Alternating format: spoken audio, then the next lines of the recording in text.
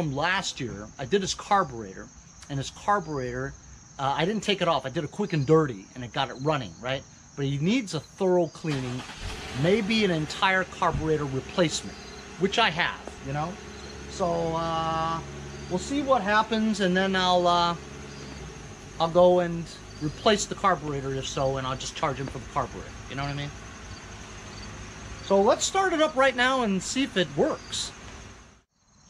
So this is a decent snowblower that Yardmachine makes. It's actually the bigger one. So it's a Yardmachines by MTD. That's right. MTD sucks. But this actually has a decent 8 horsepower Snow King Tecumseh engine in it. 24 wide. 6.4, 2 reverse as normal. Also has a handle. You never find the handle on any of these. It has electric start. It has some ass gas in it. I'm pretty sure he didn't drain it over the summer. Full choke. High throttle. And it doesn't seem to be priming, which means the carburetor is probably clogged. I don't feel any liquid going. I feel air, but I don't feel any liquid going to the carburetor. Ooh, some kind of a crinkling, rattling thing. Sounds like there's a screw loose. I got a screw loose. Well, now that sound has gone away. The rattling screw is what it sounded like. So it does not start. How about that? That's interesting. Just sprayed some. Choke.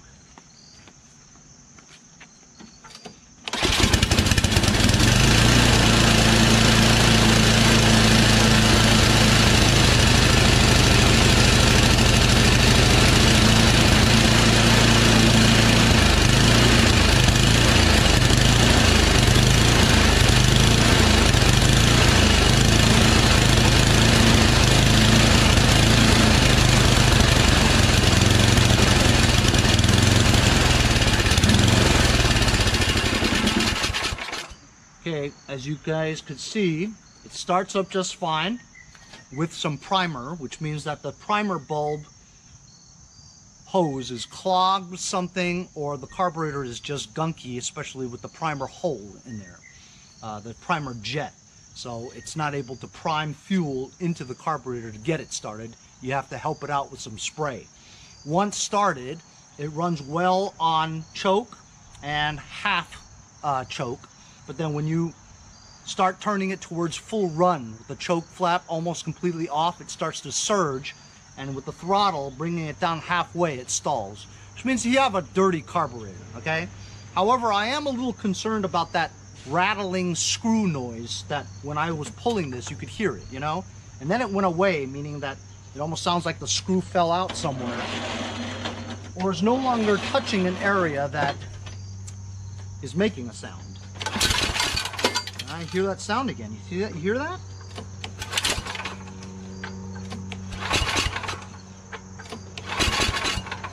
Now it goes away again. I don't know what that sound is. I've never heard that sound before. Now I don't hear it, but it's almost like it's part of the recoil, you know?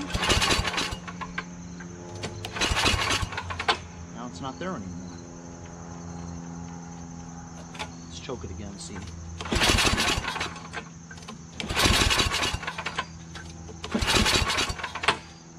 Alright, well, anyway, first things first. We're going to remove the entire carburetor from this assembly, because we just got to get to the bottom of it, you know, and I will. Let's put this thing on its service position.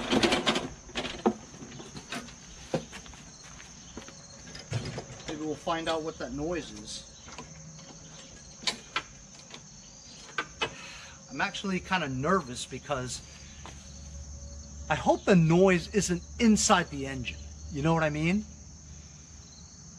Could it be like the cap to the valves?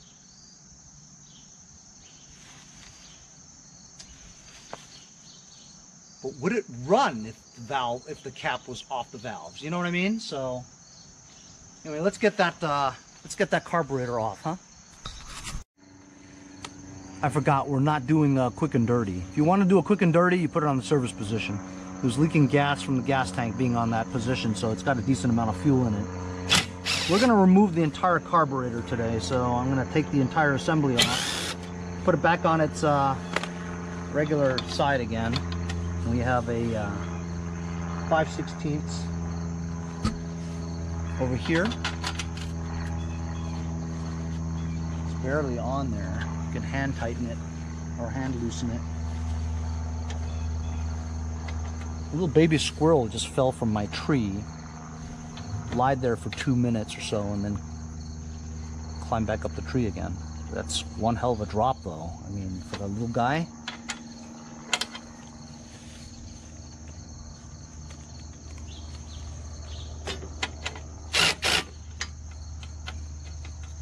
Muffler's hot. There's another 5/16 on this side to hold the, it's called the heater box. Heater box is on here to protect the carburetor and also isolate the hot air to keep the carburetor from freezing. Pull this knob out, just like that, and then weasel this cover off. You could just let it hang, or you can disconnect the key kill switch over here. I just let it hang.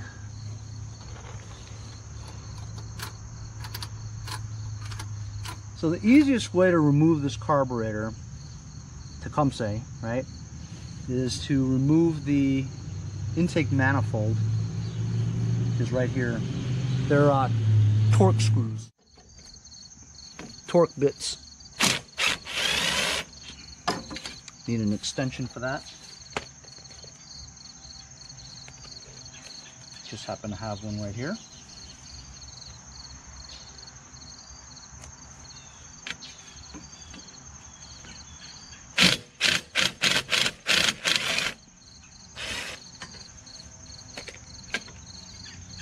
Go.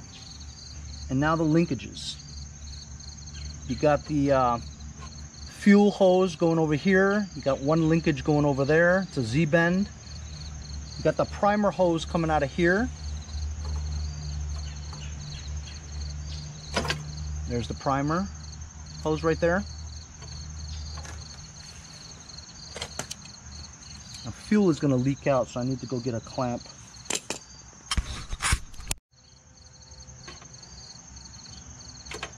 Got a needle vice grip over there. Remove the hose clamp. Weasel off the fuel line.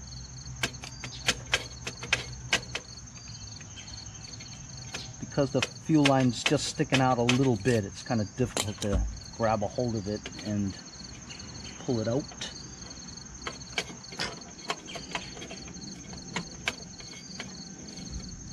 Really hard.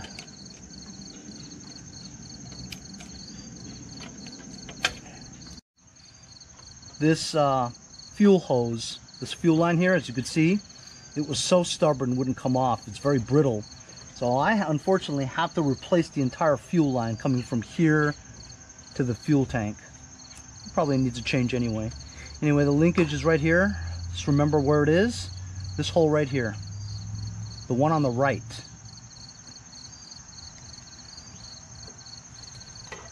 Z-bend. It comes off right there. So remember, it's right there. The dark circle is where it goes. Let's remove the bowl nut over here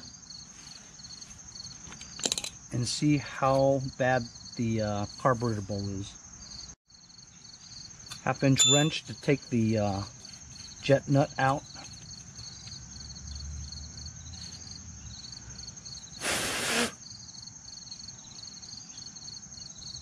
Jet nut is clear, hole is clear.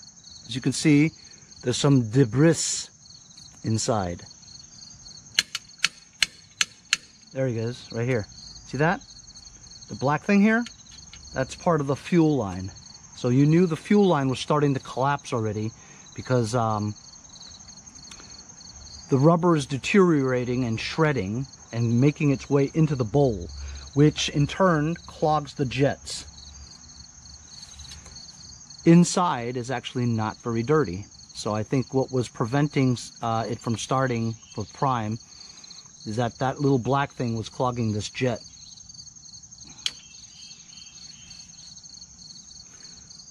I'm going to blow out all the holes here. And actually, you see that there's a little black stopper in there? I'm going to remove that black stopper in there, right? And unscrew the main, that's not the main jet, the idler, the low-speed jet right there. This is the idler screw. That's a low-speed jet in there. I'm going to take that out and blow it out too. Let me go get some carb cleaner. Take a little screwdriver here. Taking this little black stopper off. I know I'm going to lose it.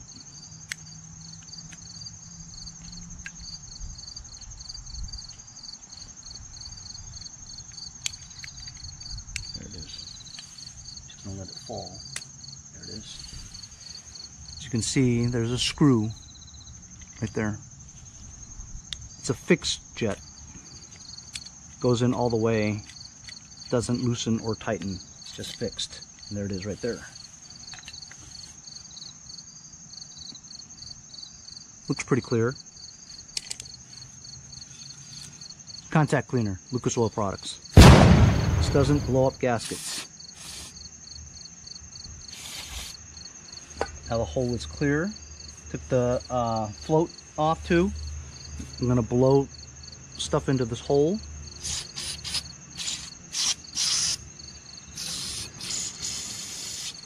I'm also going to blow inside the primer nozzle, because remember we had difficulty getting it to prime. There's a small little hole right there that nobody knows about, but it seems to be clear because carb spray's coming out of it.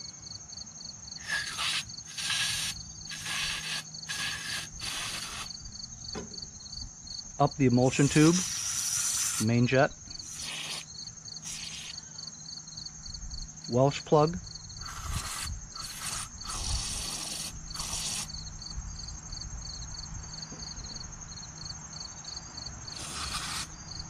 a lot of varnish around the choke flap. There's a hole, you're not going to be able to see it, but there's a hole right there. Ooh, son of a gun, right in my face. Spraying the jet nut out. It's a good thing I wear glasses.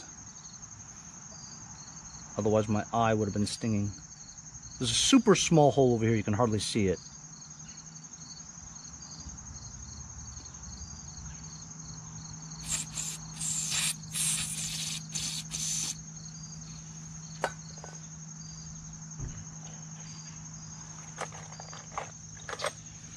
Got these torch tip cleaners, see?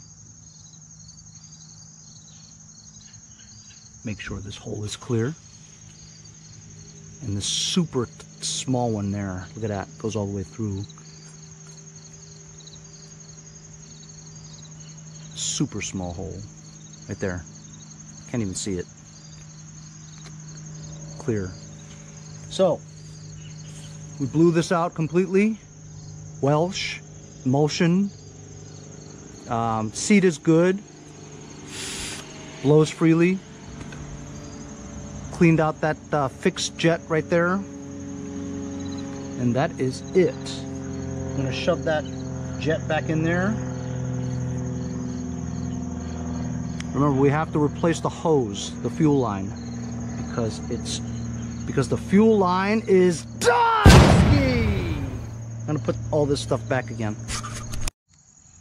I'm draining the gas from the gas tank, taking the clamp off the other side, pulling this fuel line out, and I recall that it's such a pain to get this fuel line fished back in that crevice again. So this is going to probably take me all day because I've done it before several times, and it always was a pain in the balls. See? You can barely pull it out. How am I going to put it back in, you know? That area in there is so small. It's difficult to fish it in there.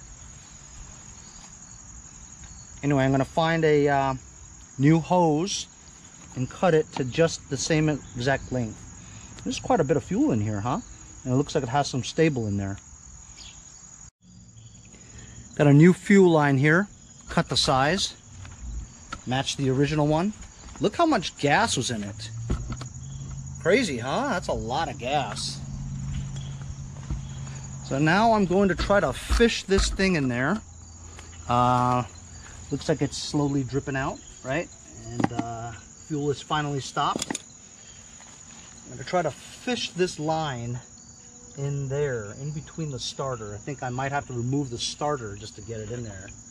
So let's see what happens. Maybe I'll try to do it from the other side. Look at that, you move it around, it still wants to come out. I just could not get that hose in there, so I had to remove the gas tank.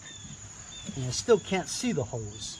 It's unbelievable how tight it is in there. I mean, I hope I don't have to take the whole damn engine apart just to get it through there, you know what I mean? But with the fuel tank off, it seems like it's a little bit easier. At least I don't have to take the starter off. That would be a nightmare. But yeah. Ooh, looks like it's slowly getting through there. I got it, I think. I got it. It's through there.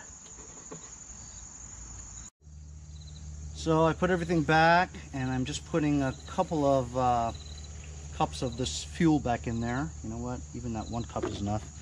Let's see if it starts.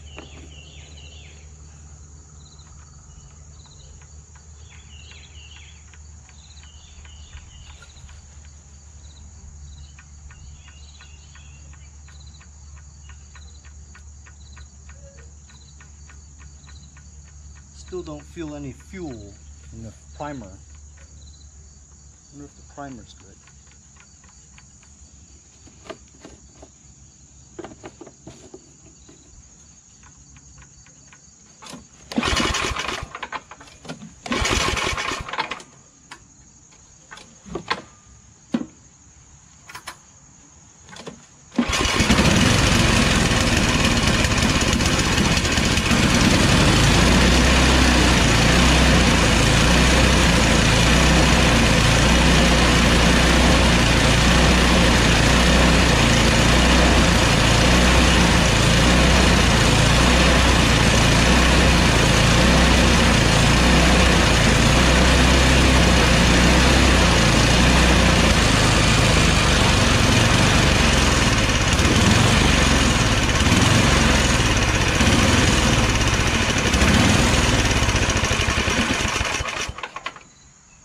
So we cleaned the carb, but it still kind of surges.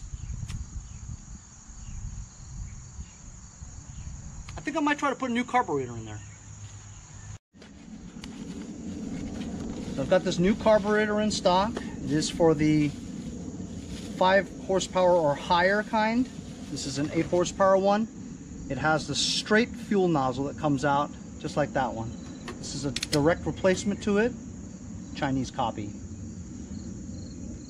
So I'm just going to replace this carburetor and see if it runs a little bit better.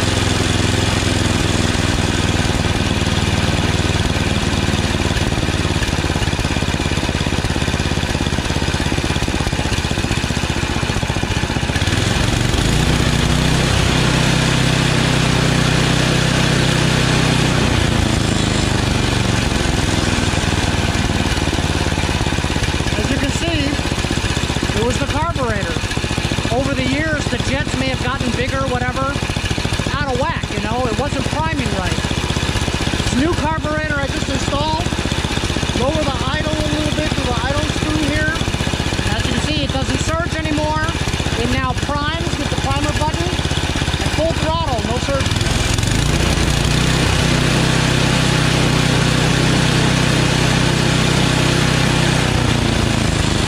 And idles, no problem. And shuts off, no problem. So that was it. It just needed a new carburetor is all. So that was pretty cool. We replaced the fuel line, replaced the carburetor completely. Got to put this bracket off of the old one, put it back on the new one.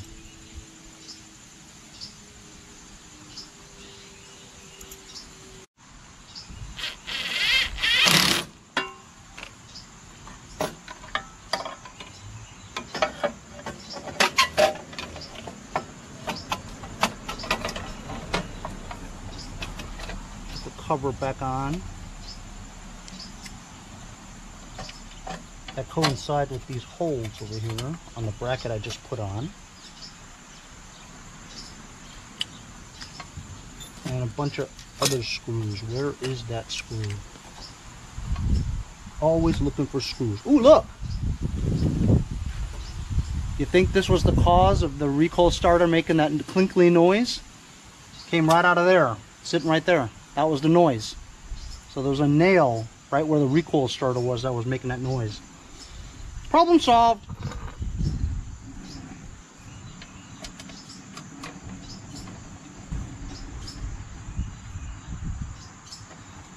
So I'll just tighten up these bolts and add some new Earl into this baby. And Scott, your snowblower is ready for the harsh winter that awaits us. So I checked the oil. There's almost no oil in here. It's really weird. We're putting SAE 5W30 because this is a winter machine for temperatures below 32 degrees. Or somewheres around there. It's not an exact science. Oil guys would be like, sure, it's an exact science. Give or take a few degrees here and there, a few weight here and there. Just fill it and check the levels every few gulps. From my friends over at Lucas Oil Products.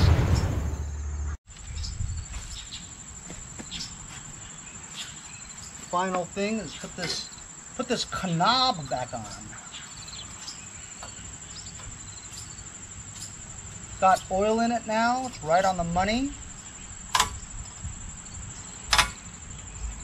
Got full choke, full throttle. Got gas in it, filled up the oil. Bent the front bucket back into shape. Prime.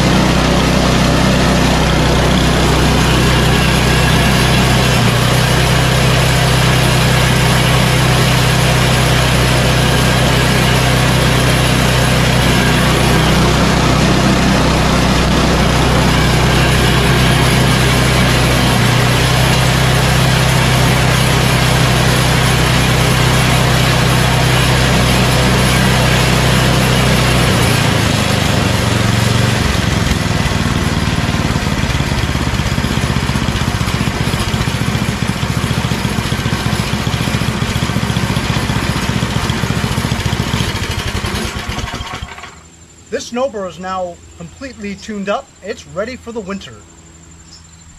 The snowblower is from my neighbor Scott. Hope you're satisfied with the work what we did today. It was fun to get into a snowblower for a change, you know what I mean?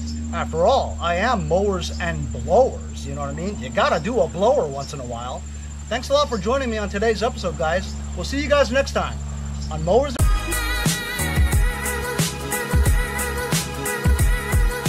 See you guys next time on Mowers and Blowers.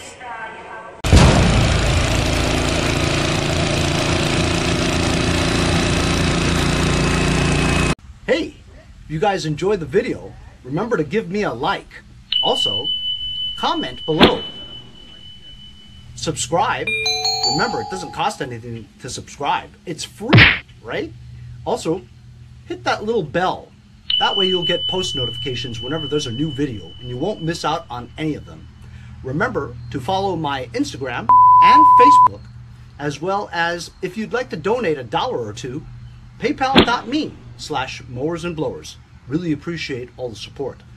Also, to keep the videos coming every day, support the channel. Bye.